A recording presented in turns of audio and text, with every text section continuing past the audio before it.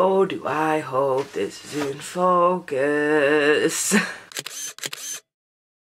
Hey guys, it's Riley and welcome back to my channel on this wonderful Thursday. First and foremost, I want to apologize for not having a video last week. I was very sick. I was dealing with a lot of stuff going on around and I just didn't get around to filming and uploading, and I'm really sorry about that. But today I have a pretty cool video coming for you. If you guys like my favorites videos, you're gonna love this. This is my all-time 2015 favorites. Basically what I've done is combined everything that I've loved in 2015 and just into one little video type thing so I can show you guys what I've been loving this past year. So with that, let's get started. The first thing I have been loving this year are these jeans. These jeans are Denizen from Levi's. They're 216 skinny fit jeans. They're the only pants I own. I have like 3 pairs of them and I love them so much. They're super nice. The nice thing about them is that it's hard to find skinny jeans for bigger guys, and I'm a bigger guy, but these jeans do a really good job. They fit really nicely and they're just nice.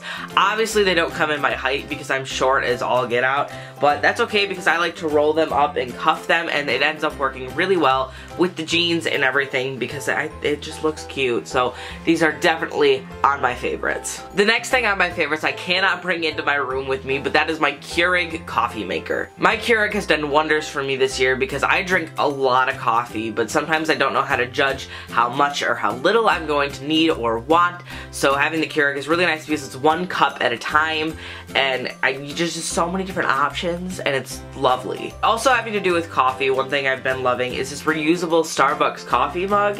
I don't know what about it I really love. It's just cliche and nice and fun, and it's just a cool thing that I have now. Another thing that I have been loving are my snapback hats. They are great, they are lovely, and it's just one of those really fun things where if I don't want to do my hair, I don't have to, and I can just sweep it back and put it in a snapback, and that's pretty awesome. As you guys probably already know, I love candles. Candles are some of my favorite things on the planet, and they help me relax at night when I light them. They bring off a great smell and just help me calm down after a long day, which is something I really love about them. Now, these have been in my favorites videos for months and months and months, and that is LaCroix, this sparkling water. It gives me life. It is great, especially because I don't drink pop. When I stopped drinking pop, I was looking for kind of an alternative to pop, and then I found these, and it's great because they come in a can that's the same size as a pop can. So you kind of get that feel and aura of drinking pop, but it's just water. It's flavored carbonated water, and you're not getting any bad chemicals or anything like that into your body, and you're staying hydrated, which is great. One thing that I cannot bring over here like the Keurig is my iMac. My iMac has served me so well from the time that I've had it, and I did not go out and buy it. It was my family's iMac. My dad was like, we don't use it anymore and we know that you need it for YouTube stuff, and so he let me have it, which is great because it's like 10 years old, but it still runs even though it's kind of slow, and it's been absolutely wonderful. The iMac has been probably one of the best things I've ever gotten from anybody. It's a lot easier to edit on an iMac because you have a bigger screen, and it's just been all around amazing. I don't think I could go through a yearly favorites video without showing you guys this. This is the Panasonic Lumix, and this is the camera that I was filming on before I got this Canon, and this is the camera that I'd been using, and it's great. It's a great little camera. I mean, it takes amazing pictures, and the video quality and audio quality is not bad at all, really, and it's just a really nice little camera, and I owe it a lot because it's what started my YouTube career. This little thing has saved my life. It is an external battery portable charger thing. You charge it with a micro USB, but then you can plug a regular USB in it and charge your phone, and it's great, and it's good for a little over one full charge. So if your phone is dead, it can charge it to 100, at least for like an iPhone, and it's wonderful, and it's probably one of the best things I've ever bought, and I got it for $5 at Five Below, so there's no excuse to not go get yourself one of these. Again, for things that I cannot bring over here because they are in use or too big is my tripod. I am using my tripod right now. It is a NexxTech Tri-Pod, and I don't know much about it. It was my dad's, but he gave it to me to use for this kind of thing, and it's absolutely wonderful. Like, it holds up well, it's sturdy, it's really good for traveling, it collapses. Not much more I can say. I don't know much more, it's just wonderful. I have been going a lot of places this year, whether it be like traveling long distances or just like going out and doing things that are 10 minutes away, but with that I need bags and things to carry, everything that I've got. So I have two bags that I've really been loving this year. The first bag I've really been loving is the Dan and Phil Shop Pixel backpack. The thing that I love about this is that it's still kind of small, so it's probably not good for like school stuff if you've got a lot of books. It's small, but it's really durable, and it like holds up, and it holds up being like beaten around, even though you shouldn't necessarily do that. But then it's got like pockets on the inside, and it's got a laptop sleeve on the inside, which is always great for traveling. And then if I don't need to take a bag that big, I've got this rucksack drawstring thing from 31. It's got my initials on it. My mom got it for me for Christmas a couple years ago, and it hasn't broken, which is a surprise because usually these things break on me really quickly. But no, it's here and it's great, and I absolutely love it. As far as social media goes this year, there have been three things that I have been loving. The first one is Tumblr. I've used Tumblr for so long. It's just such a fun app, and there's so many things to do on it, and I can't really express what my favorite thing is about Tumblr. It's just Tumblr as a whole, because you've got good communities there, you find people with similar interests, you've got fandom stuff, and you can go and look and find all this, and then if you type in like spoiler free after it, you can find that, so if you don't have spoilers yet, and it's just all around a really good website. Another recently discovered one, fairly recent, is Snapchat. I've absolutely loved Snapchat since I've had it for a long time. I couldn't get it for various reasons, but now that I have it, I don't think I'd ever want to go back to not having it. It's a really fun way to connect with people, and I just enjoy watching everybody's stories and all like that, and I'm probably going to use it instead of daily vlogging. So if y'all want to catch me on social media, it's all at The Riley Kyle, so even my Snapchat is The Riley Kyle, so you should go check that out. The last social media that I have been absolutely loving, social network, social media, did I say that right, is Twitter.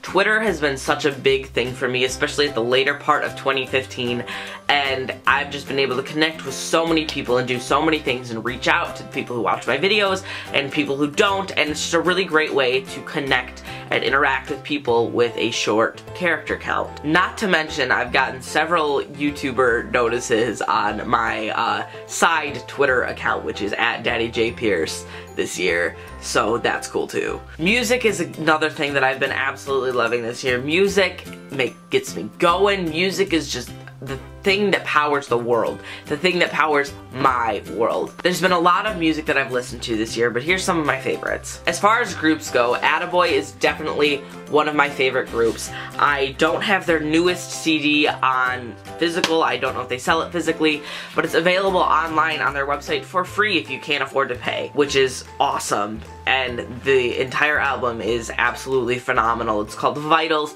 Attaboy has been a group that I've listened to for a very long time. All of their albums are so great. I've met them, I've talked to them, and they are absolutely wonderful. Every time I've seen them, they've signed my CDs. They've just been absolutely great to the people who enjoy their music and everybody in general. And then we could not have a favorites video and include music without including Blue Neighborhood by Troye Sivan.